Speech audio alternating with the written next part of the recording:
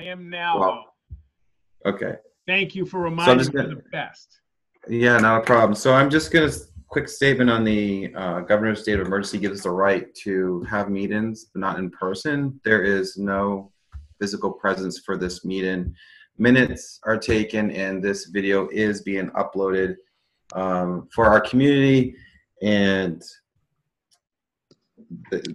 we are allowing public comment, and people can dial in, and if there's any issues, we'll be notified. Is that good enough, Mr. Chamberlain? That is great. Perfect. Well, thank you, everyone, for happy last day of school. Is today, correct? Or is it? What was today? No? Tomorrow. Tomorrow. Oh, okay. Feels like today. it. Yeah, it feels like it. But we're getting closer. So I'm just going to do a quick roll call of who's here. Just say you're here, and that'd be great, just so everyone knows. Jay Burgers. Here. Rob Nato. Present. Steve Chamberlain. Here. Michelle Clark. Here. Bill Carozza. Here. Amy Doyle. Norm. And then Chris or Rebecca Gagnon. Here. Perfect. Awesome. Thank you guys for coming. So we've got quite a bit to go over today, but let's get through this. The first thing we are going to do is, do I have a motion to approve our minutes from May 5th, please? I'll make the motion. Michelle. Do we have a second? I'll second. Perfect. All right. I'm going to do a quick roll call. Jay Burgess. Okay. Rob Nato. Yes. Perfect. Steve. Yes. Michelle Clark. Yes. Bill Carozza. Yes. Amy Doyle. Yes. And Chris Kelly. Yes. And Norm Goupel, yes. Perfect. Thank you very much. Motion carries. Great. Next thing to discuss is review bid results, calendar, costing, and other documentations from HL Turner and BPS since our last meeting. Who would like to go first? What do you think, Gordon? You want to do drawings first? I can show the Harold Martin drawings real quick. Yeah, let's do the drawings then we'll go over the budget. Yep. Okay. Sharing screen. Initiate. I made it so anybody on the panelists could share, so hopefully you're okay, Doug. Yeah, I just keep forgetting to hit the button.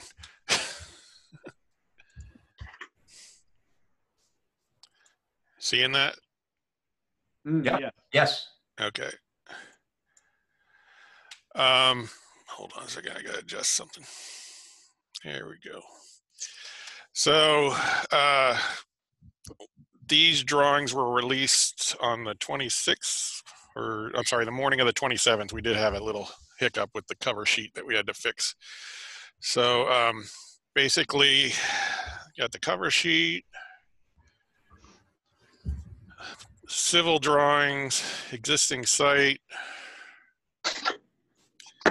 and we get into, so we have the parking alternate over here, which you can kind of see. Additional 17 spaces going in there.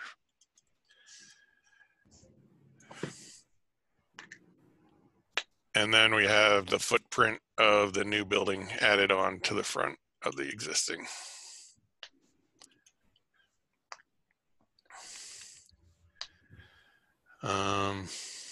And then we have a bunch of other miscellaneous stuff going on with the water tank and some other things. So we do have the proposed cistern going in the back of the building here with a water connection to it. It's not exactly depicted correctly here. It needs to move up into here out of the way of the roadway, but that was the idea. I do not have the actual fire protection drawings yet from SFC. They're going to send me a package to review in the morning. Since that kind of got started late, we're going to issue that as an addendum to the full contract of the HMS. Some detailed drawings for bollards and paving and manholes. Then we have structural drawings. So this is the foundation plan of the addition. going on. Then we have the framing plan. So this covers second floor framing and roof framing, and then second floor alternate roof framing. And alternate roof framing. So the alternate is the multi-purpose room going in, being attached to the front of the building. That's alternate number 4.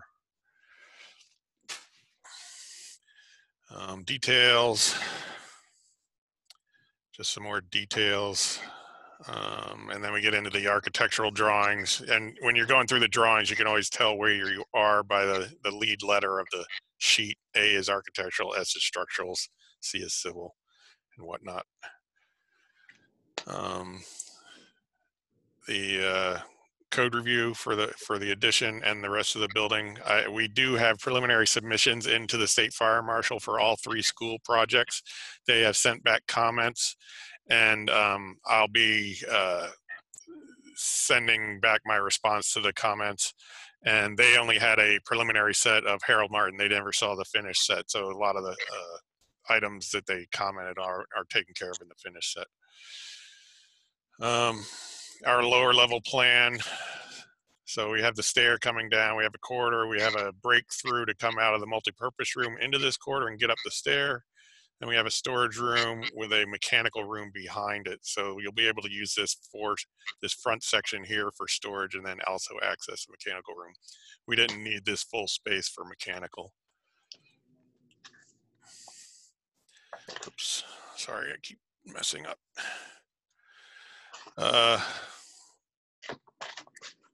This is the first floor. So we have the main secure vestibule coming in, the office manager and the main office entrance, conference room, principal's office, guidance office, and a storage room that is also large enough to become a office in the future. And that's the way we set it up mechanically. If you want to use this as an office, it'll be fine for that. And the guidance, we also created this rear corridor through the existing principal's office, so that she can so students can access her office from this way, but she also has access to the principals and the main office to receive visitors or be included in meetings or whatever. And then another alternate we've included is the nurse's office.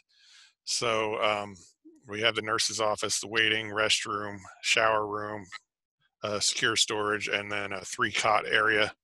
And then we've also included the main office restroom, a staff restroom, up in this corner, which is also accessed off of that rear corridor there. The alternate is base bid. The office stays as it is, and we work with the partitions in there to convert it into a nurse's office. And if we can afford it, we'll go ahead and do the alternate to revamp it. We have the 2 classrooms here with a shared restroom between them, corridor going down to the stairwell on this side.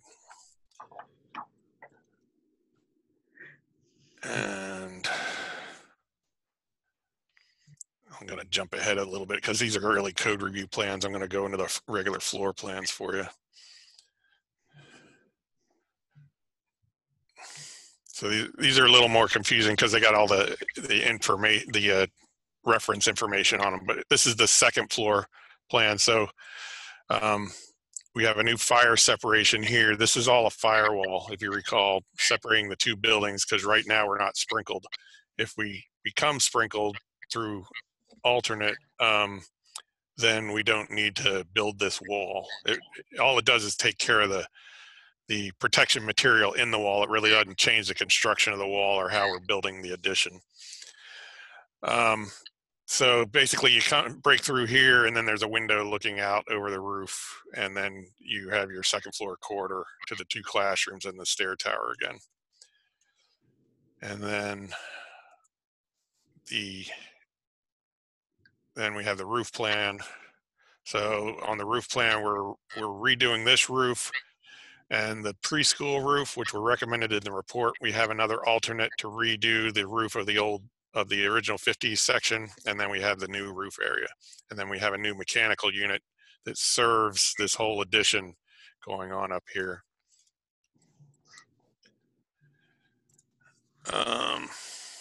So this is the alternate plan for the multi-purpose room. So instead of just doing the corridor that comes around and leads down to the classrooms, we have this multi-purpose room space, 2 staff restrooms and a custodial closet up here.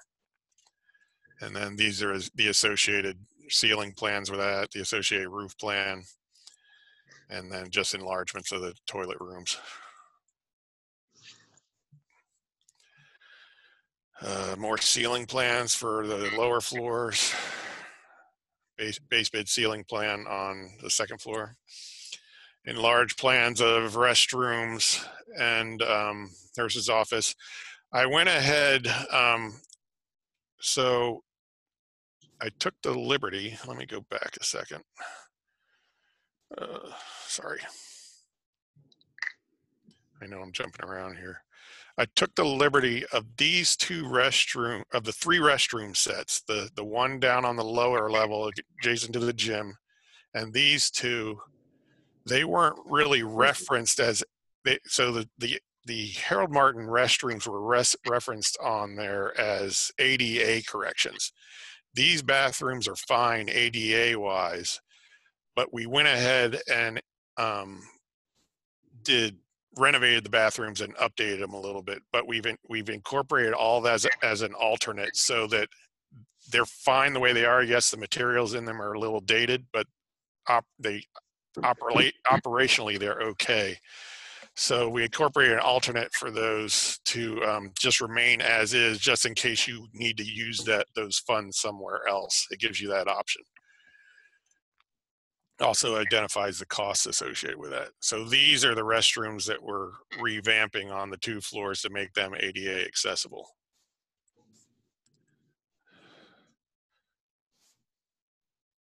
And here's the upper set.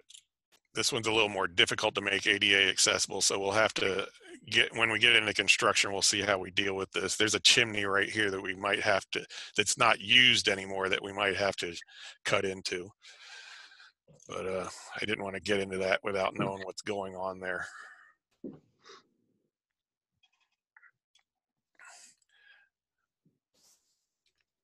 So roof plans, alternate plans we went over. These are just finished schedules, door schedules. These identify, what all the doors that are on the plan, what hardware they get, what the door's made out of, what the door frame's made out of, and the finishes that it gets and the room signage it gets. These are the window types that are in the exterior elevations. Here come the exterior elevations.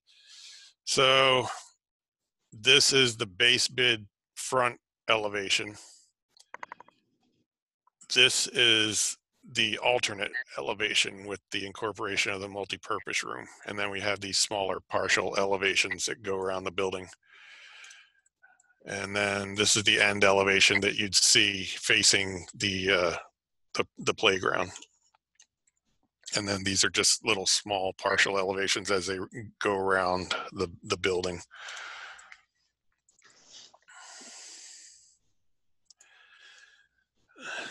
These are building sections. So these are cuts that we do through the building just to show you how the spaces work. So we have the lobby, the multi-purpose room above, secure vestibule. So you're seeing ceilings and lights and tile work. And this is where we go outside. So this is an exterior wall. So that's the way you read these. So these are the corridors with their tile work indicated. So we don't have block walls in this building, but what we've done is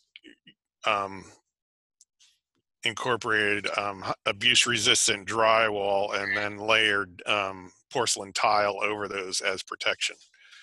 So you get the flexibility to being able to alter the building in the future by moving walls, but you also get the protection of the walls from the tile. These are wall sections through the exterior walls. They show, here's a typical one here, shows 2.5 inches of spray foam on the outside with fiberglass insulation on the inside, which gets you a pretty efficient thermal envelope, pretty tight thermal envelope as well.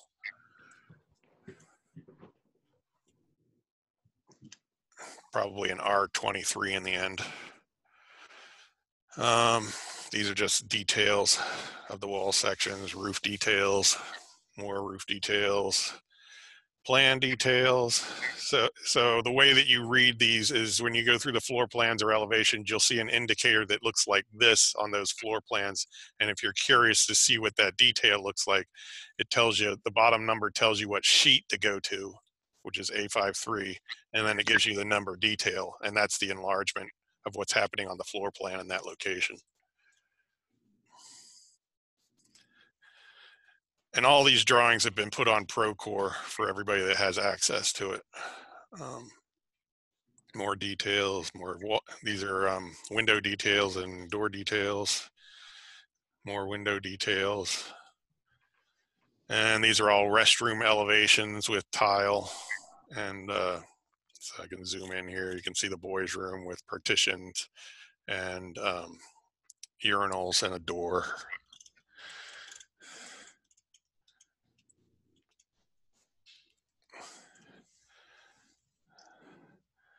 And corridor elevations again. And then these are just casework details. So we have ADA accessible sinks. We have storage cubbies with shelving above.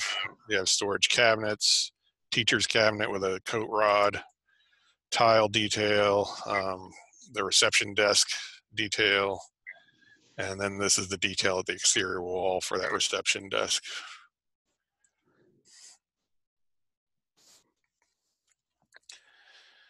Oops, what's that? Then we get into plumbing drawings, plumbing demolition. These plumbing drawings show piping and connections to sinks and stuff like that. So these are vertical risers and horizontal risers.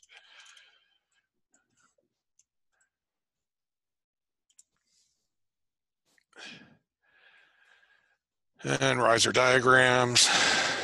And then we get into HVAC, which is ductwork and heating piping.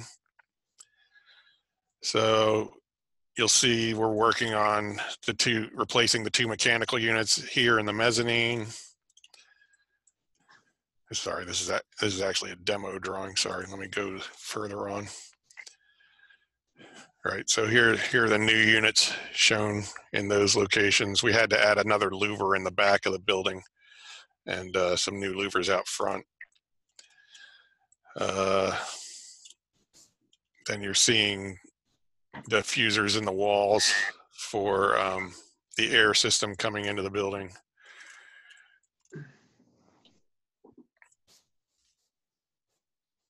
And you know, we see ductwork in the hallways and everything. A lot of the ductwork happens up on the 2nd floor, and then we run it vertically down to the rooms. And what that does is it saves ceiling space on the 1st floor, because these older buildings, the ceilings are kind of tight. So we bump up our ceilings, we bump up our addition height roof, and then we're able to fit all the ductwork in on the 2nd floor. Mechanical roof plan. Here's the new mechanical unit. And these are piping drawings showing your fin tube radiation going around the building and different valves and things. And more piping details.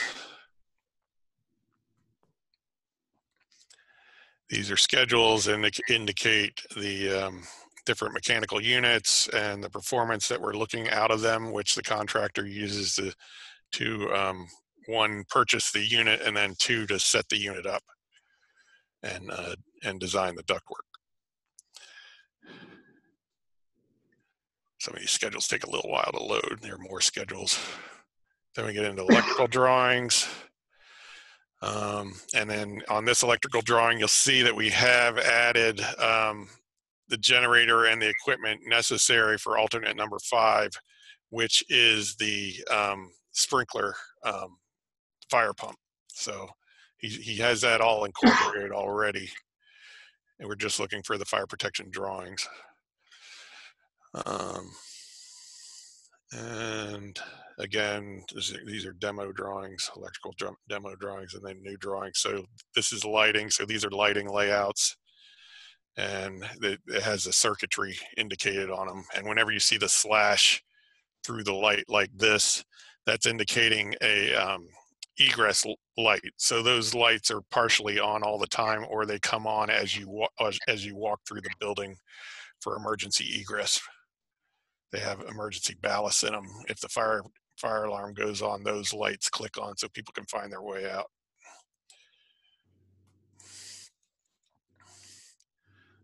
Just the power for the mechanical room. And then we have electrical outlets and data ports and wall phones and other things. And we'll have to go through this in a little more detail with the school, since we are doing a lot of this after the COVID incident. So we'll have to just verify that we have enough locations there with IT and the school and the instructors. Power for the rooftop mechanical unit. And then these are just panel diagrams, how they wire the building. And then these are fire alarm drawings. So we have a new fire alarm system going in Harold Martin. So these are the new devices that take place throughout the building and get wired into the new panel system.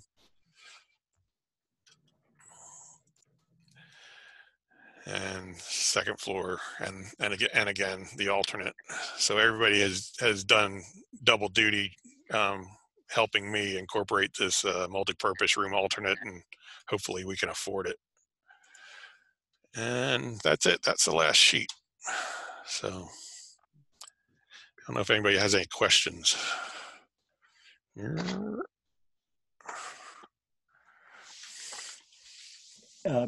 Doug, any way to get a copy of these in a PDF at some point? I know it's top secret pretty much. Yeah, I can send out PDFs. They're rather large, so we'll do our best. I might send you a sharing link as opposed to a direct email. Yeah, like a Dropbox link makes more sense. Yeah, thanks. Yeah, Doug, can we put them on the Google Drive? I guess we could. I don't know who can access it. Everyone on this call, I believe, right? Yep. Yeah. Doug, I have a quick question. Yep. When we look at the and I haven't had a chance to look at the mechanical stuff yet. I'll try to do that. I've had a little trouble with Procore earlier related to another project. But if we look at the filtration, would there be is there any option, or would it require any massive work to look at what it would take to run MERV 13 filters in there versus 9? I can ask, let me ask Tom about that, MERV 13. Yeah, I'm looking at some of the ASHRAE stuff, and that's kind of what they're trying to lead people towards. This might be our opportunity to do it now if we can. He might have that already. I don't know. Let me see. It could already be integrated in there. That guidance is relatively new. It also references more makeup air, but I got to apologize in advance. I haven't looked at the mechanical plans yet. Let's see.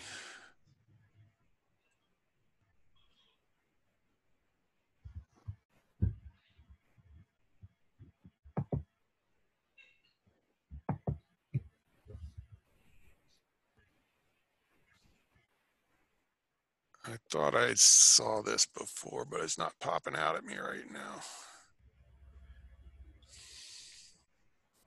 I can stop sharing. Oh, yeah, we're MERV 8 for the indoor air handling. Let me see over here. Yeah, he's got MERV 8 filters. You're right. Yeah, if we could take a look at that, I think that may be a question that comes up. I know I've been asking it, so it's probably worth just getting an answer on that. What it would take at this stage to do it, it'd probably be worth looking at. It might require a change in the mechanical units because in the spec of the mechanical units, because you have to have a stronger unit to pull the air through the filters. But I can ask him. It depends on what they've got spec'd, but he'll probably know right away. We're finding that we can do it, but we end up running all of our stuff at basically 100% on the VFD. But it's worth looking at, I think. Okay. I'll check with him.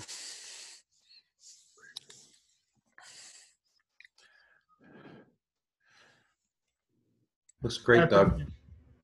Thanks. Does anyone have any questions for Harold Martin? Pretty amazing detail, Doug. Sorry about that. Oh, I mean that as a compliment.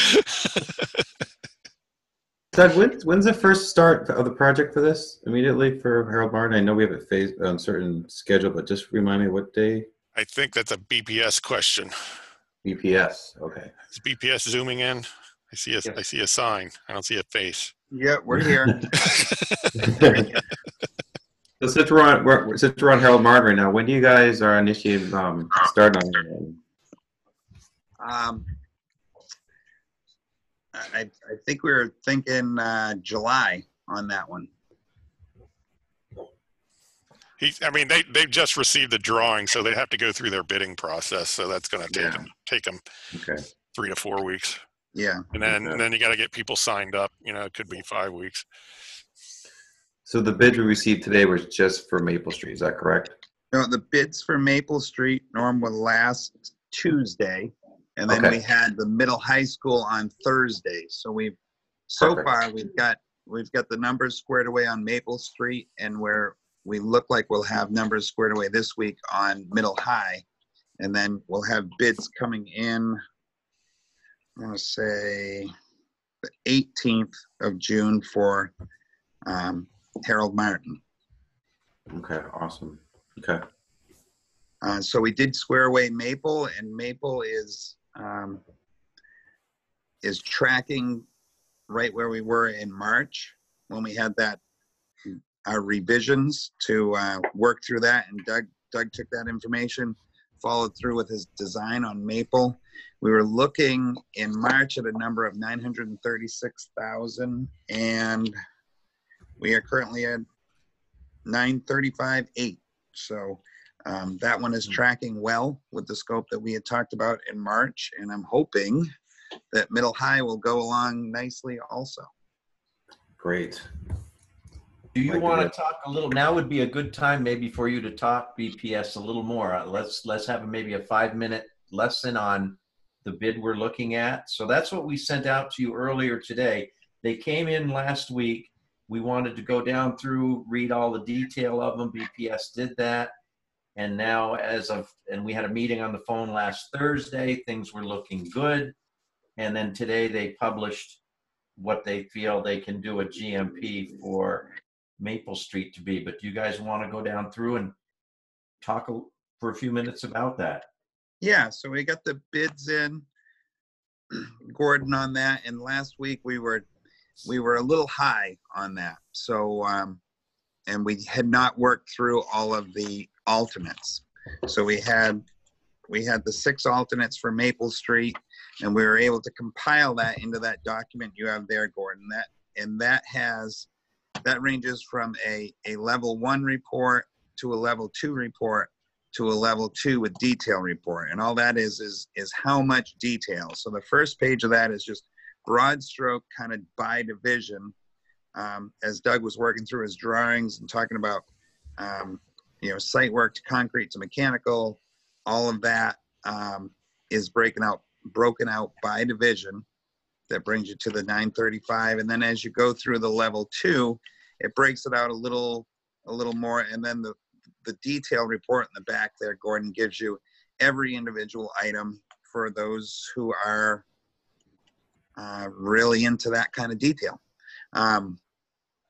So from here, we'll be putting together bid recommendations and coming to you guys with all the bid results and every individual item. That will probably trickle through, I would think, more on a basis of as as needed for Barry to coordinate his schedule. For instance, to get started, mostly in the way that we work the project, to get started with concrete and demo and items like that, and then work through to some of the more important items that aren't necessarily things that'll go right off, but things that are long lead items like mechanical and electrical. So we'll be releasing those or proposing to release those and coming to you with bid recommendations and results, looking to sign those folks up early so that we can get them working on submittals and packages so that we can get our submittals approved from Doug's office, get things ordered and get them in a timely fashion so we can hit our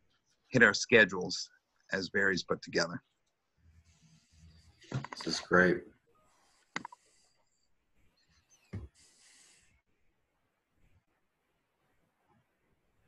So one of the things we'll talk about probably at our next meeting is we'll have at that point the prices for Hopkinton Junior and Senior, which we hope to come in at 2.3 million. And if that comes in on the dot, then we need to decide, do we initiate these first two contracts and then wait a couple weeks to find out if Harold Martin came in at 5.2, which is the 5.2 million or not, or do we wait for it all? And that's something where your collective brains will have to decide that, because do we want to wait until we get, do we want to wait till the 17th or so until we get the rough figures of the Harold Martin and then pull the trigger on it all at once? So that'll have to be a philosophical talk we have. But what we're saying, we're looking good here at the 436 is within pennies of what we schedule. That's the good news. Now I will give one bad news, is that only carried a $5,000 construction side contingency. Is that right, BPS, that I'm reading that right? That is correct. So that's sort of one of those things where we've made budget by putting in that figure. That's not really, Jay will nod his head, a realistic figure on a $935,000 project. We're probably going to hit more than $5,000 worth of unknowns. Now we on the owner's side have kept under our owner's soft costs, I've kept $275,000 for changes throughout. So that's sort of our back pocket money. So we have to decide how we're going to divvy that out. But just to let you all know that this is a budget, but it's very tight. It's good. I mean, it's better than being here today of being 100,000 over. So I'm not negating it, but I think we just want to know it's right on the money. It's tight. And Gordon, I would say too with that, I understand that we're kind of light on that contingency, but where the work at Maple Street School is fairly simple too. Correct. That we don't have large exposures in dirt work or mechanical even in there. So I'd love to have more contingency, but at the same time, it's not a complex project. Right, and to help the rest of the committee, what he's saying there is what we've said all along. We make our money before we break ground. In other words, by doing all this good studying up front and good drawings, we can have a tighter budget because there's less unknowns. If you just had drawings that were 80% complete and you went out and bid this, well, you're liable to, you might have wanted to carry $60,000 in contingency. The 275 that you spoke about, that's project wide, right? That's total project wide owner's contingency. Yes, the figure I threw out was project wide. Yes. All right, it's all three schools. Okay, thank you. And just when we developed the project, we had different contingencies that we included in there. We had design contingencies and a number of the terms kind of, sometimes they're interchangeable, sometimes they're not. But basically, the thought is that as we get closer to the finish line, that contingency line goes down and down and down. Now, $5,000 on a project on the side, that's pretty close to the bone. I'd feel better too. I think the point to take away is that a lot of the unknowns are beginning to evaporate.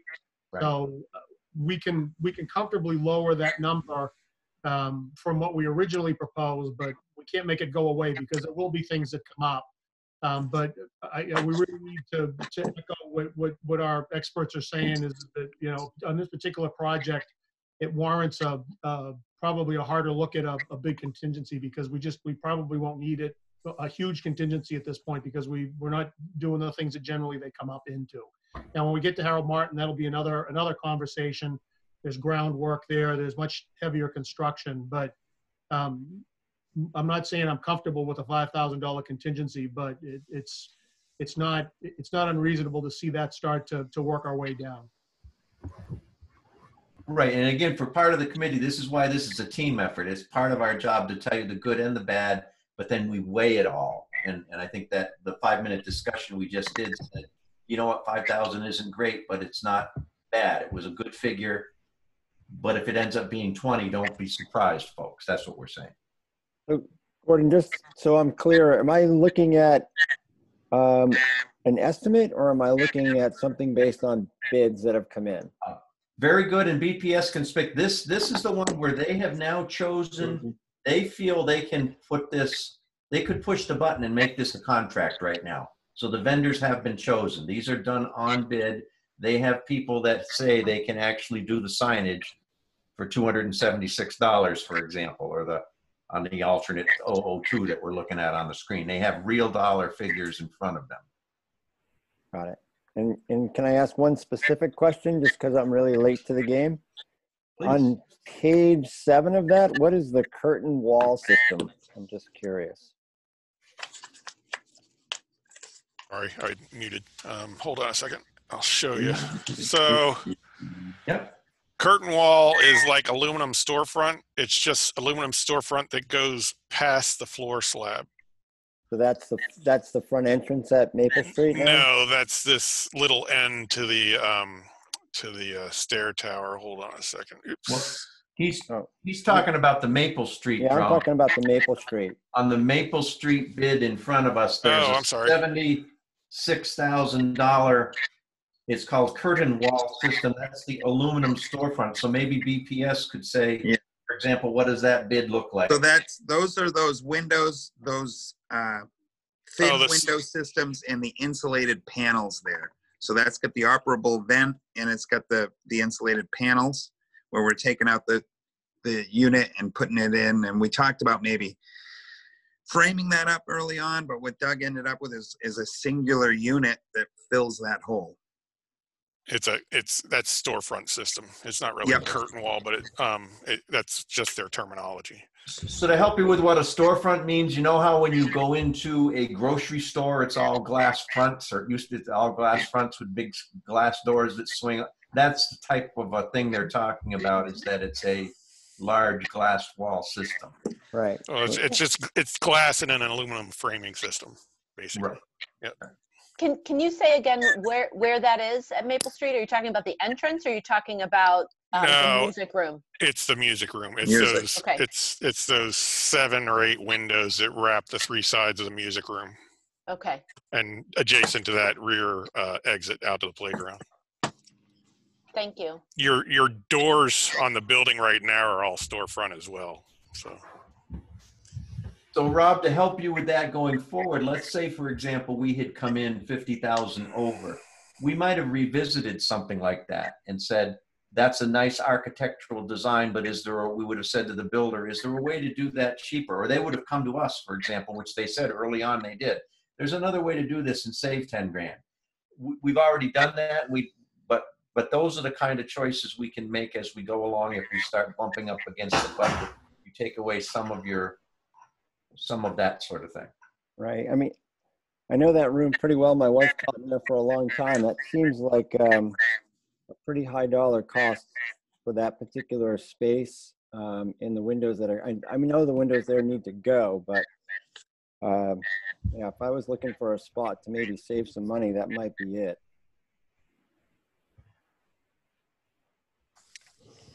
Yeah, we can. I would agree.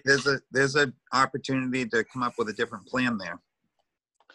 Does that cost include all of the windows? So there's that space, there's the offices that are in that space, and then in that hallway and then It's that, room it's 8 all the have way all around. of You're them? right.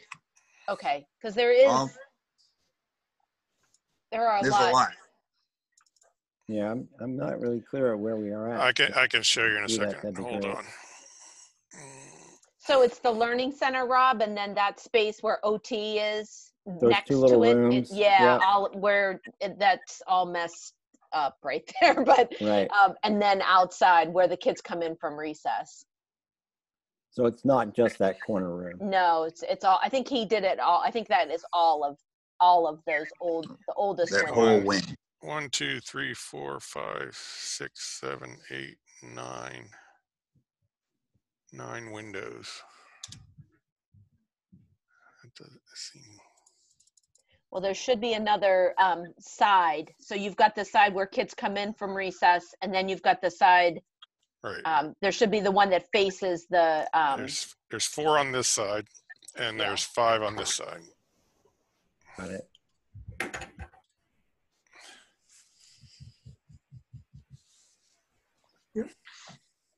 And how much is that? I'm trying to toggle between two screens. We'll let BPS tell us, but I think it's 76,000 BPS. 76.9 is what's on the sheet. Right. So that's the kind of thing that if we feel strongly, that's what this committee's about. We number one, we know we would proceed the way we're going, but if you say we'd like you to get back to us with an alternate to that, that is where we then can turn Doug loose. He spends a few hours drawing them differently, and BPS bids them differently, and then they send it out for a price. And that's not unusual to do on 1 or 2 or 3 things on a project like this. How does it change the scope of the project for timeline and stuff when we go back out in order to stay on track? It would just be absorbed within the schedule because it's not a critical item. Who's your successful bidder on that? Granite State. Great. Okay. They've done a lot of work in the building. They did all the doors. They did the front.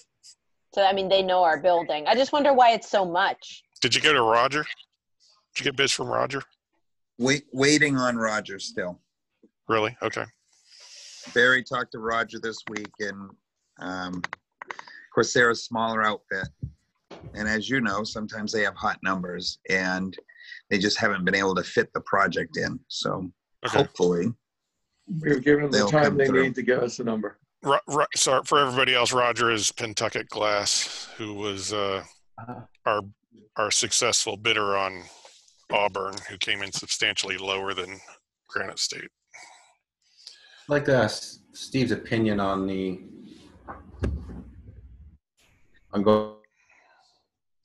What's that? Norm, you cut out the last part of your sentence.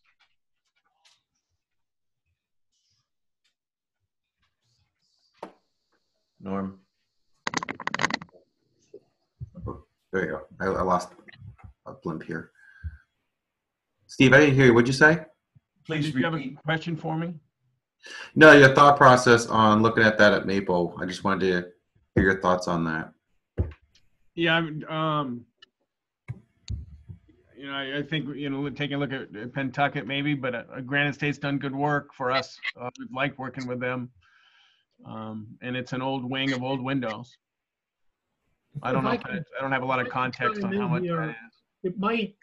It might make more sense to look at this a little bit more holistically instead of going line by line and picking things out. There's a couple of downsides to that. One is if we look at the way that the project's moving forward with the work that's been done and the bids that have been picked up, and I don't know exactly where BPS is with their different subs on that, but it's possible that by the time we go through this exercise, we could find out that we get turned around with the bid prices too.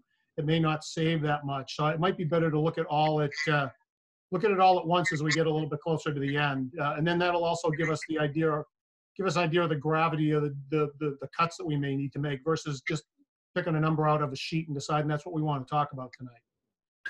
That's a good point. I've done that with quotes that we wait for everything to come in, and then you kind of look at the whole scope of the whole thing, and then something will stick out, or if you're looking for something else, that'd be the way to go. Rob, would you be okay with that? Do we kind of?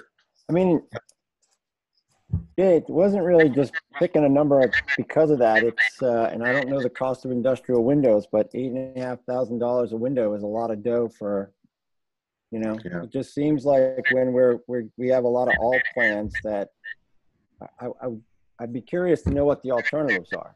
You know, that. Well, we're gonna awful high for 9 windows. We're gonna go through the whole bids. I mean, we got this one today, so we'll go through it with BPS, and we'll also go through it on the executive committee side and make recommendations. Yes, they are hot. They are high. They're higher than what I anticipated. But these aren't just windows. They go from the floor sill all the way to the roof edge. So it's that whole slot. So it's in a whole assembly. So That's a good point. Just asking questions. No, that's good. Good. It's good to ask questions. And Rob, with a comfort level, though, on behalf of his question, we have time to revisit this, Rob. So we've given you the draft. I think everybody's heard you clearly that look at that as a spot. But yeah, we definitely want to be able to look at them line by line. I think what we probably need to look at the kind of more the whole project versus the individual lines. And I haven't seen I'm just looking at this at the first time like everybody else. There are going to be numbers that are going to jump out at us that we're going to need to pay more attention to. And I wouldn't want to say that that number is either in or out of line until we look at it in a little more detail. But we can lose some inertia if we go down too far down the rabbit hole on some of these things. And I didn't mean it that we don't want to answer any questions or looking at any of the details, because it's a good point. You know, if we're thinking that's a place where we can economize and we can save, 5 figures of expense there, we might want to put it somewhere else into one of the restrooms or just keep it as a surplus in the project that we can talk about when we're done. Keith, I got a question. Are contractors looking at these as standalone projects right now? Doug, I'm sorry, we're kind of in and out. The question is, are contractors looking as individual? Yes. They're looking at these as standalone projects, right? Yeah. So it's kind of a 2-piece thing here where, and we're looking at them as standalone projects right now. But what I'm looking forward to is as we assemble these numbers on middle high, we're going to see some commonality between subcontractors, and maybe we can start packaging up the work and make it work out for you numbers wise a little better. Right. For instance, roofing. That's one of the larger parts of the project. We potentially have different subcontractors on the schools. There's an opportunity there to go back to folks and say, hey, you're close, but you're not there, give me your best price to package up the roof. Right, and we maybe didn't articulate that to the committee well before, but that's the intention, is to each one of these, we've got the prices, and then at the very end, it will be if there's commonality. And I think the roof's a very good example. You go back to the three bids, let's say each school's a different roofer, and now you say to all 3 roofers, what's the price if you get the package deal? And we all know it goes down.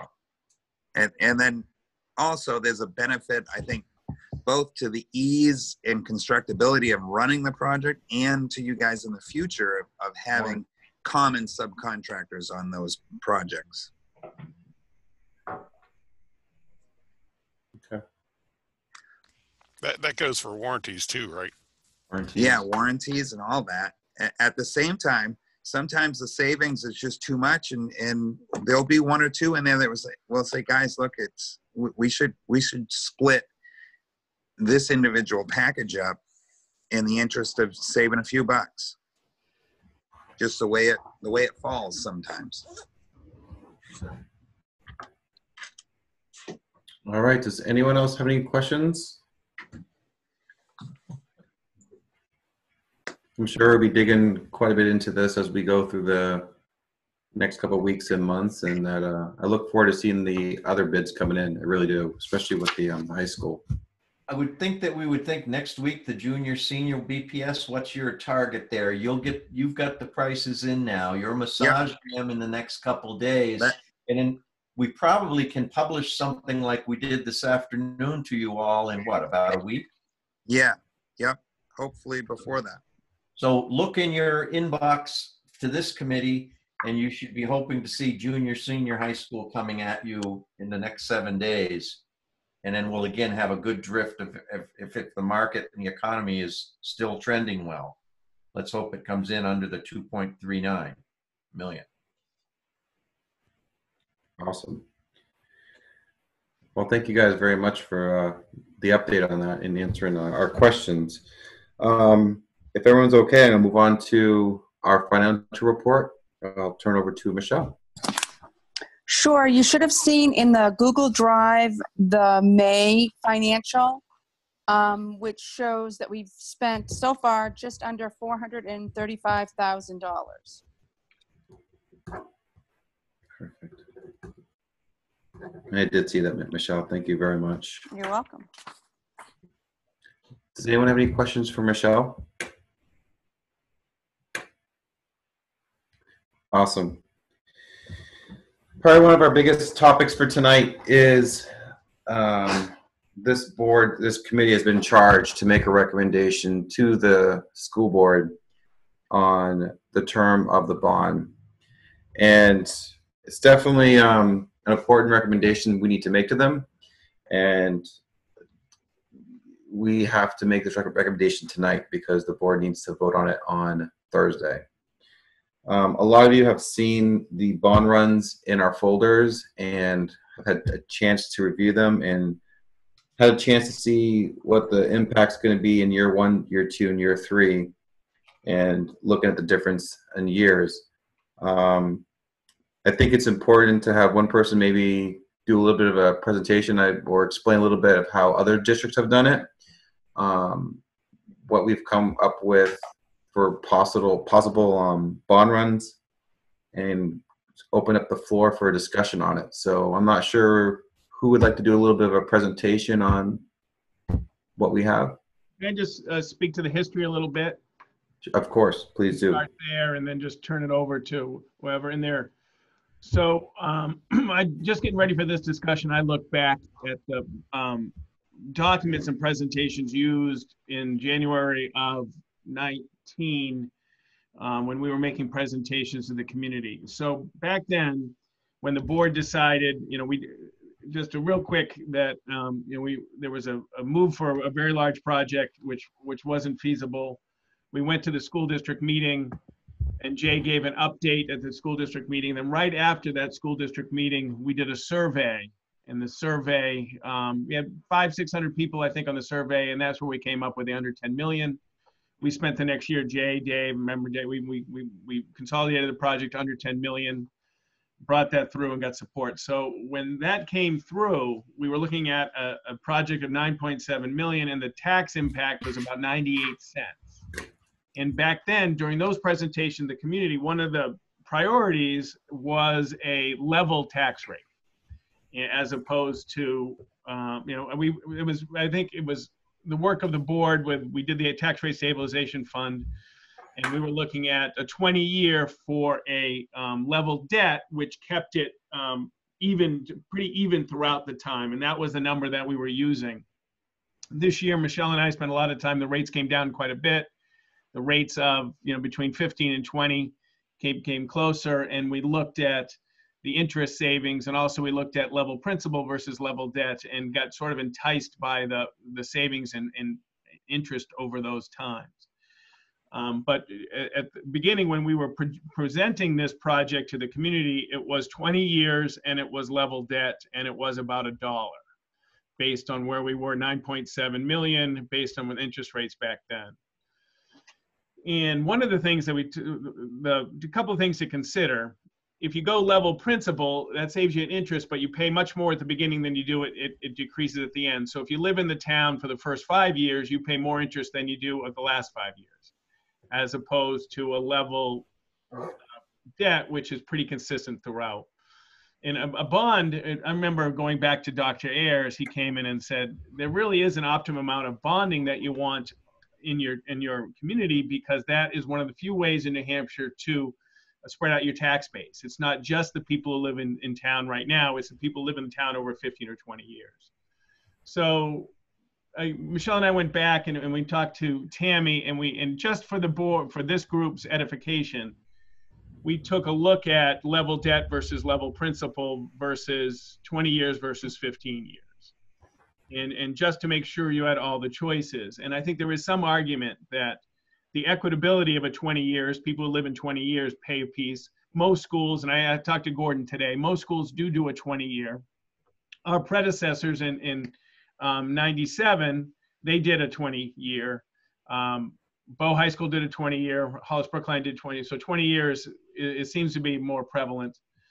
Level debt, and there's no doubt there's been a lot of pressure on the budget. There will be pressure on the budget the next few years. So the 20-year notion, and maybe even a level debt, may actually be more equitable for people, and it may spread it out, but there is obviously an interest cost. So in the folder with a aqua blue, if everybody saw it, is just a spreadsheet that talks about a 20-year bond, and thanks to Michelle and Norm, a 20-year bond, first payment, second payment, just to see the de-escalation of it, and then total interest. Just to give you a chance to look at it. And for example, if we did a 20-year level debt, 5 million, that's a 39-cent, pretty consistent tax rate. 4.7 million level debt, 20 years, is a 41-cent, pretty consistent tax rate. And these are all estimates until we actually sell, but that's an 80-cent impact on your tax rate. And remember, it was 98 cents when I presented, or Jay presented, or we presented, whoever presented in March. So that's it. And obviously this is phased in because we've talked about that. There's a 20-cent drop than what was sold to the community on a 9.7 piece level debt compared to now. And that's all I just offered out there. For a long time, I was looking at this as my own personal finance, right? In my house, you do a 15-year bond, you save the interest yourself. But in a municipal finance, it's a benefit of the entire community. If you do a 15-year and someone moves in at year 16, they make a benefit, but they don't share in the expense.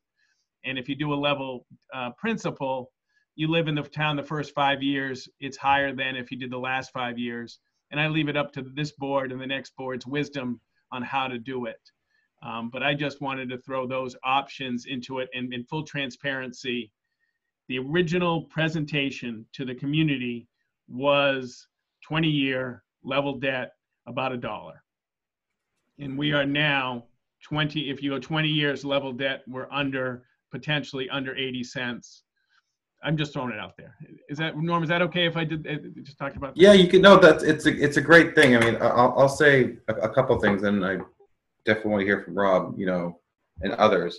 The first thing I think of is, like, of course, I want to save interest.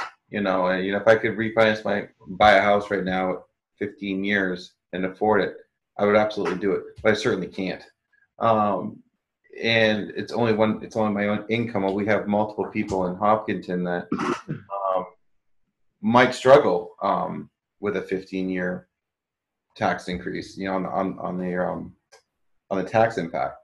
I really struggled with this, but I think the most important thing for me when having a discussion about this with you guys was, how can we continue with whatever option we take and maintain, helping out our schools still. We have a bunch of things that's going to be happening, and of course, the next couple of years, potentially a teacher's contract. We're still going to have a potential budget increase.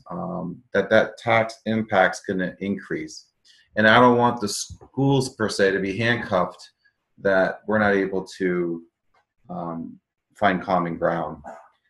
I'm a big fan of saving interest, but I do like the thought process, just to get this conversation going, that everybody is paying the same level debt, no matter when you move into Hopkinton, that one person is not doing it and then the other person isn't. The other thing, just from talking out loud with you guys, is that we are continuing the project as promised to the taxpayers, and we are even going lower than that was promised to the taxpayers, which is extremely important to me. However, the times have changed from when we had that forum, and I think that's important to acknowledge. But just to get the discussion going, I think it's important that we look at this rate being sustainable for everybody and finding common ground that we're still able to provide to our schools, to our students, and be reasonable for all the taxpayers.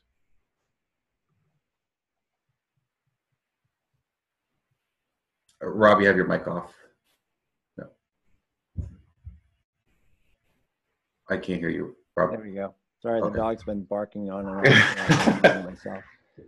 Steve, I had just a quick question. Level debt versus level principal, is there a big difference in the interest for those two, or is it just how they're spread out? No, there's a difference in the interest, and I lost my spreadsheet, but I'll find it somewhere. I don't know where it went to. But in the aqua thing, so the interest on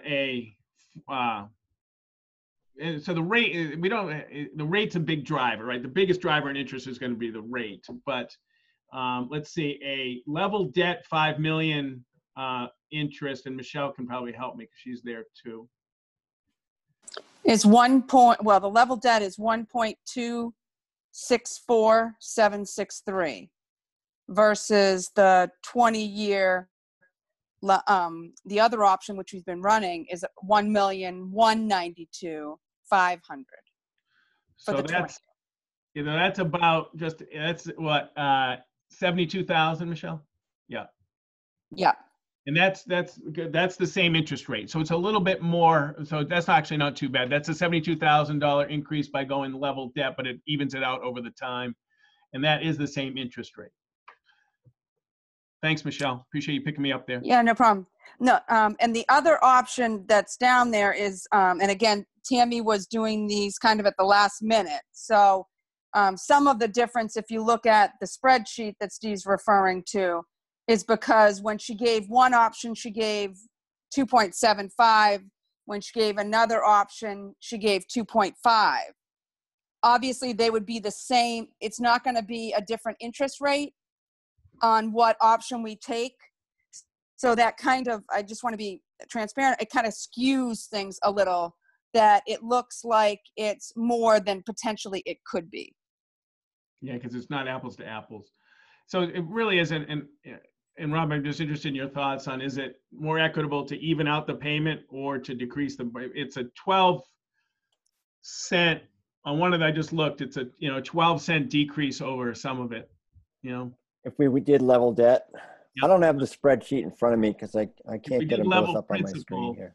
If you did level principal, the tax rate drops about, I looked at one of the one of the phased in, it starts at 58 and ends at 41. So that's a 17-cent drop over the life versus staying pretty tight. Instead of 39 and 41. Exactly. And that's, and I just really wanted this to be part of the discussion, Rob, as we take a look at all these options. I mean, I echo, Norm's thought here on making this affordable for the taxpayers over time. The thought of a 15-year is not even on the table for me. I think that we need to think about affordability and the real, how we're going to manage that debt. I think we've got to go 20 years, whether or not we go level debt or level principal. I'm open to hear what other folks have to say, but I just think in our current situation, we really can't afford to go 15. I appreciate that, Rob. Thank you. Can this committee make a recommendation to the school board on the bond and have the board talk about level debt and determine? Sure.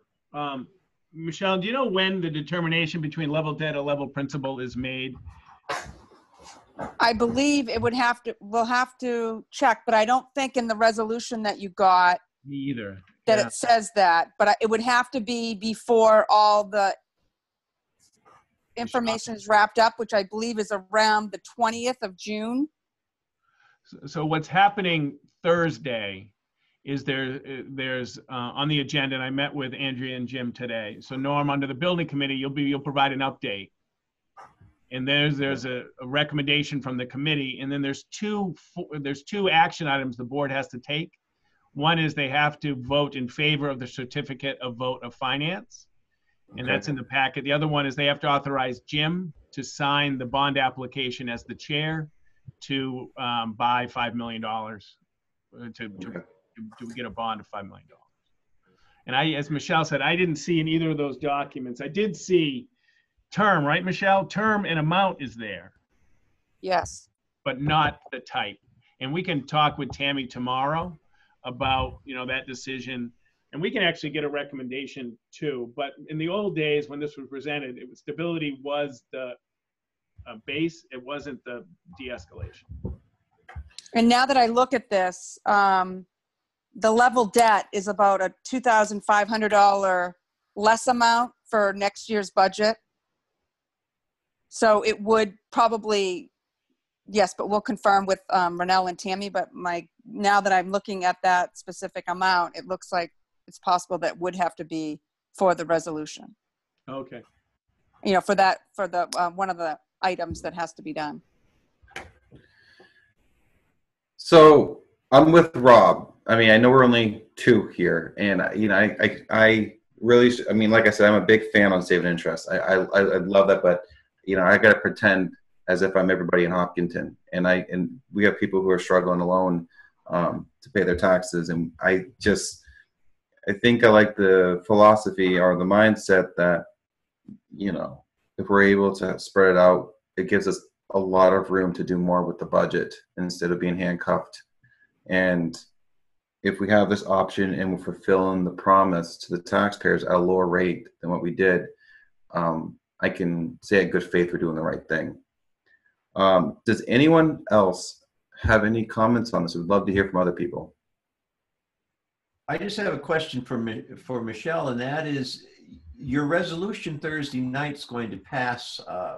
You're going to say a certain something, but you're not going to actually sign the bond until, are we talking August? Well, no. Oh, well, there's some stuff that we're getting our proceeds in August.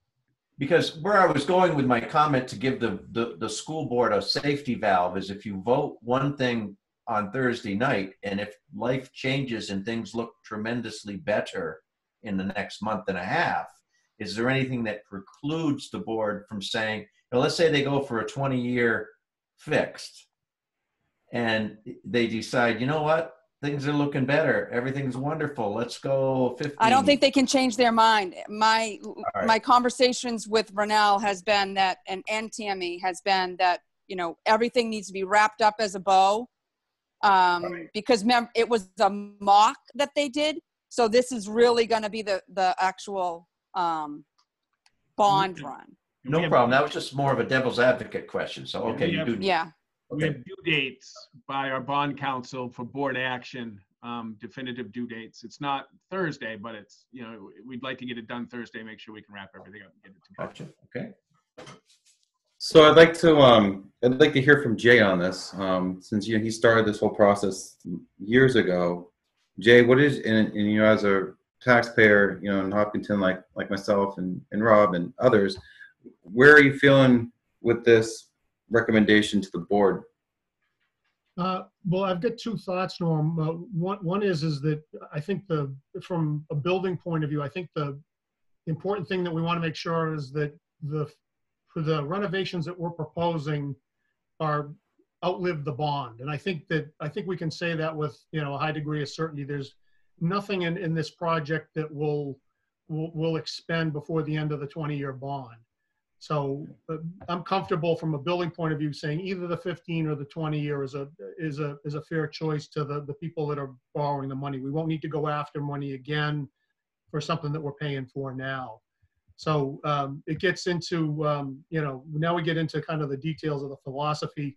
I understand and as a homeowner, I see the 15 versus 20 as a savings and interest that would be nice, but I agree that, we are going to be looking at a higher payment over a shorter, even though it is a shorter period of time. Knowing the stress that everybody's under to try to make just the next payment, regardless of whether it's the first of 15 or the first of 20, it's still going to be a number that's going to be hard to swallow. I think I'm along with both you and Rob that the 20-year is probably the way to go. Once we get beyond that, we're kind of outside my level of expertise. That gets more into financing, the two different levels. But I think, either the 15 or the 20 years from a building perspective, I think is good. But as a taxpayer, the 20, I think, would be more appealing. And it does touch on Steve's point that, having heard the concerns as we brought this forward, is that people get to take advantage of the schools and then they go, but really are, people are going to be paying for this work for the duration of their children's time in school if there's somebody that's that has a kid in the district. So I think it answers that question as neatly as we can, and we can show now that we did have a savings there because of the bond rate. So I think we originally pitched this as a way to try to get a 15-year note at the price of a 20, but with everything going on, I agree. I think we should probably take the 15-year off the table. Okay, thank you very much. Does anyone else have any more comments about this? I really appreciate everyone's comments and suggestions. And I'm not hearing any debate on what we should do. So if someone would like to throw a motion out for us to make a recommendation to the school board for 20-year, I'd love to hear it.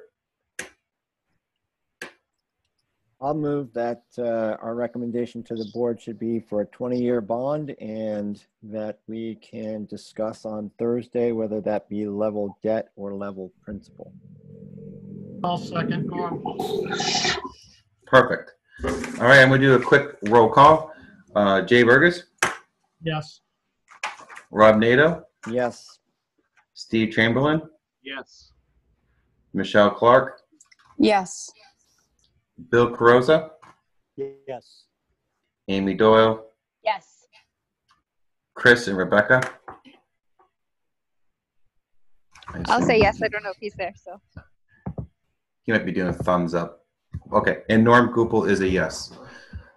Great, so motion carries. Thank you guys very much for that great discussion. Michelle, I definitely want to have the board in the community to be able to see the spreadsheet that's been compiled, so they can see it when we're discussing it on Thursday, so they can see what we looked at regarding the impact and the interest, if that's okay. Oh, absolutely.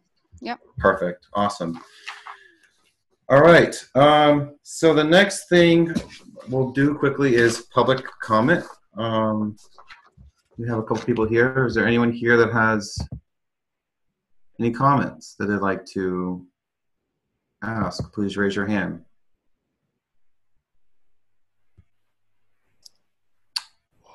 Okay. Okay. Yes. Judy has a question. Could you please unmute her, Steve? Yep. Hello, good evening. Hi, Judy. Hi, thanks for hosting this and letting us listen in.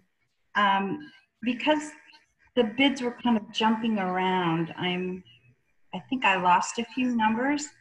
So is it true that Harold Martin is approximately bid right now at 936 million? No, the Maple Street's under about 930,000. Harold Martin hasn't come in yet. Harold Martin will be in soon, but yes, it's under Maple's under $1 million. Okay, so that's where you're looking to offset the fact that you're so skinny on contingencies. Right. Okay. So if anything comes up from the community, or, oh, for example, there's something at the high school or one of the buildings that wasn't in this plan that needs to be taken care of, do you feel that you have the capabilities to shift some funds to take care of some contingency that either is in the works now or up the walls and there's a bigger problem than you thought?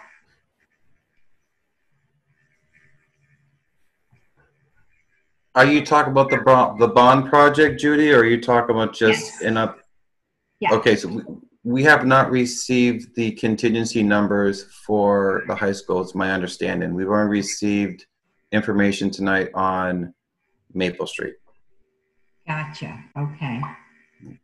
All right. Let's see. So when you have taken this recommendation of moving us from the 10-year bond to the 20-year bond, it's still the same number. It's just spread over 2 years. There was no recommendation from 10 to 15. You say 20 or 15? 20. Okay, continue. Yeah, I thought that's what I heard. Is that correct? You're going to try to move it from 10 to 20 years? 15 to 20. From 15 to 20. Okay. Good. I'm just trying to make sure that I heard everything correctly. Okay, so I think that's all that I have for now. Thank you so much. Thank you, Judy. Yeah. All right. And next up would be Amanda Gilman. And Gordon, you had some information to look into that we'd forwarded to you regarding some questions regarding the grants. Did you have time to look at that? We did not look at the grants, and that was something we just haven't yet. Steve and I and Michelle have a call later this week to talk about something else. And I think they had said they had been looking for any state. This is a question about state money. Yeah.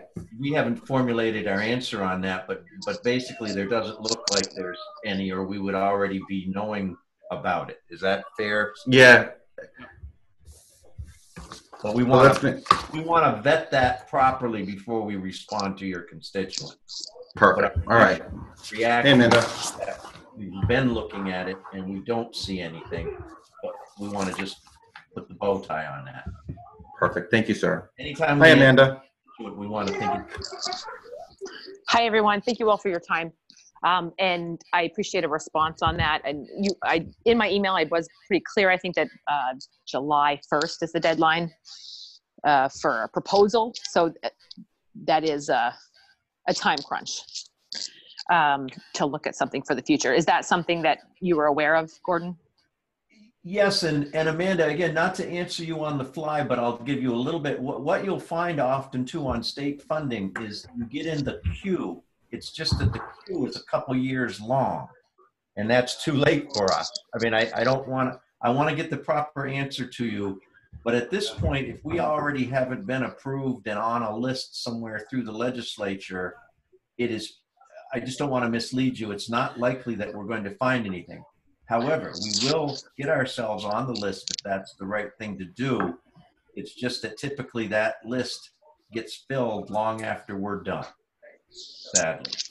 Meaning that the money's already probably gone or going to be gone. Is that what you mean? Yeah. So yes. We probably should have looked into this sooner.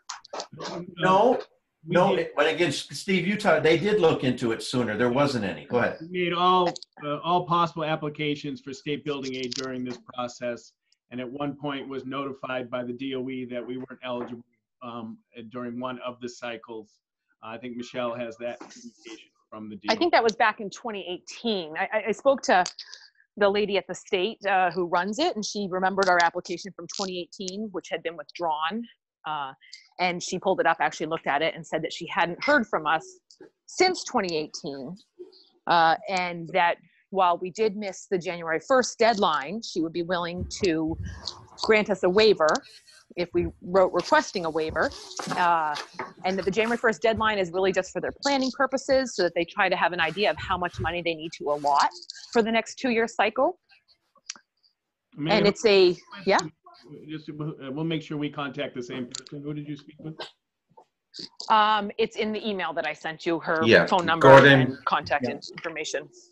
Gordon will respond to you, Amanda. I know they've been a little bit busy, but Okay.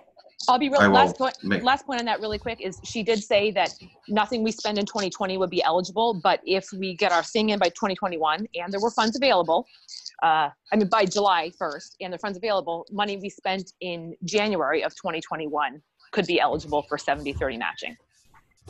So she made it sound like there was some small glimmer of hope of finding something, but I realize it's an arduous process. So I appreciate your time in looking into that, Gordon. And what we'll do, again, Steve and Michelle and I have a call on another subject tomorrow or the next day. I forget on the calendar. We'll talk about that then again. Thank you. And if it ends up being nothing, then I'm sorry I wasted your time, but I'm very grateful for you taking the time to look it out. Michelle, briefly, I missed the interest rate difference on the 2 20-year bonds. The 2 20-year bonds have the same interest rate. Oh, they do. You said 2.13. Yeah. Oh, the one that doesn't is the 4.7 because it's so far out. She gave us one with 3 and I think one with 2 points, or maybe it was a 15-year. Sorry, I kind of put that away. It's okay. Will you have that available for Thursday? With the board, yes. Yep, we'll definitely have it. The 20-year was given the same rate by her. It was the 15 that was given a 2.75 versus a 2.5. So that's what I was. And again, that's just for the next year of having that. That's why she has to give it so high because of being a conservative rate. For the next year, meaning if you took some of the bond next year? Right, because the plan is the bond is only going to be taken for $5 million right now. And then we're going to do the balance, looking at our cash flow, whether it be, ideally, we'd like to do it next August, because then that way we can spread out more of the payment. So it's not as drastic of another increase for next year's, not next year, but the year after's budget. Yes. That's also looking at things and how it's coming in. But it was determined that it's possible that we could hold off and potentially get a ban. Then that way we could spread it to a different fiscal year for the start of the first payment, principal and interest. So was it this board's decision to divide it into 2, or because that was already decided before, now you're still going with that into 2 bonds, one this year and one next year, even though the interest rates are different? That was what's in the budget proposal that we, because we cut doing 1 bond. Right. Okay. And that'll probably, that's more of a school board question. All right. Well, I appreciate your time, everyone, and your effort. Thank you. And last thing to Rob, real quick, Rob Nato, thank you for digging into like the minutia, and asking questions like that. I appreciate it. You're welcome. Can I give you this? Can I give you some background on the Department of Education's building aid submission? Please. So I'm doing the same process right now for another school district. There is a summary sheet of all the projects that have been submitted over the last year on the DOE website. Yes. That sheet totals $650 million worth of projects. I think it's across 23 school districts or something like that. Out of that $650 million, the state, based on the percentages that they outlined to reimburse each community, would be responsible for about $230 million of that. The state only funds $50 million a year for school building aid. And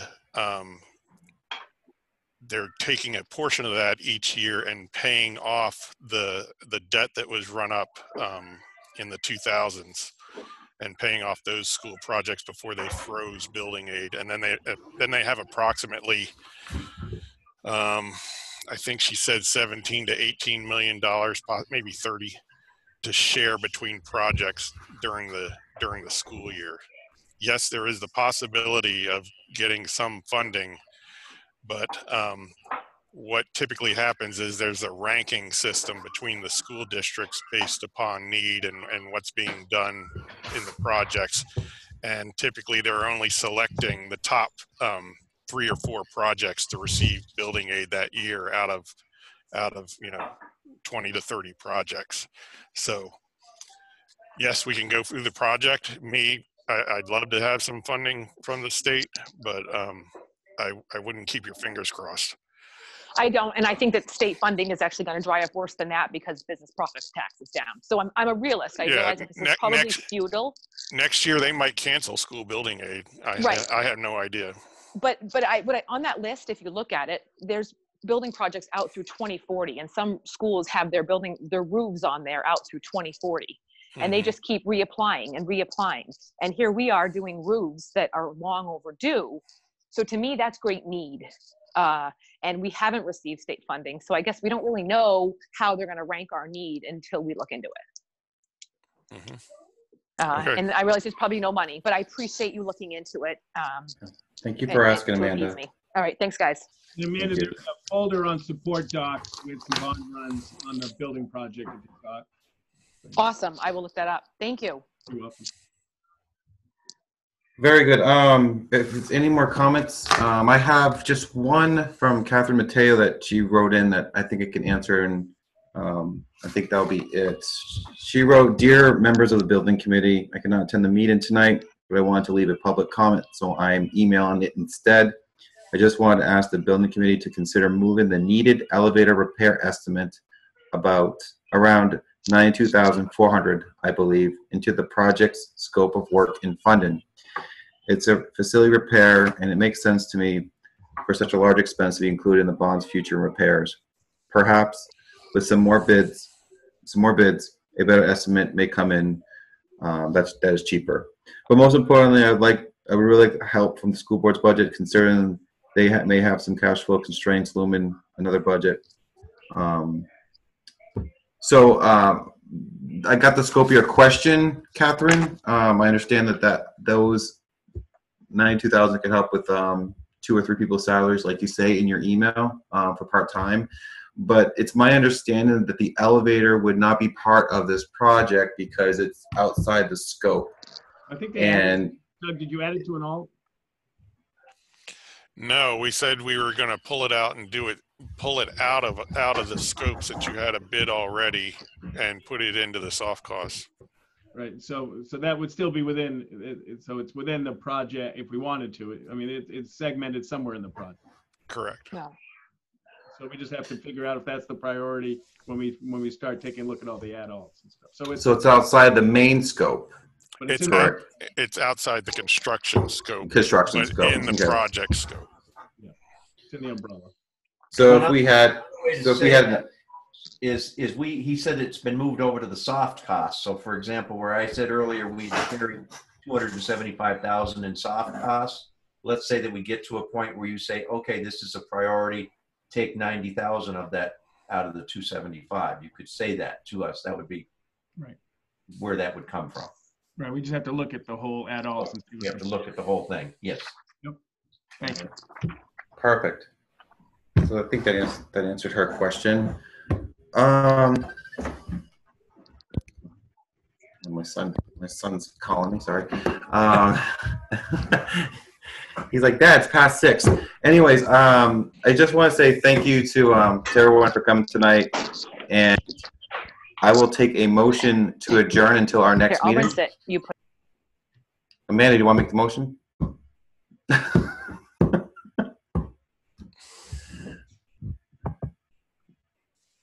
Does anyone want to make a motion to adjourn? I'll make a motion to adjourn.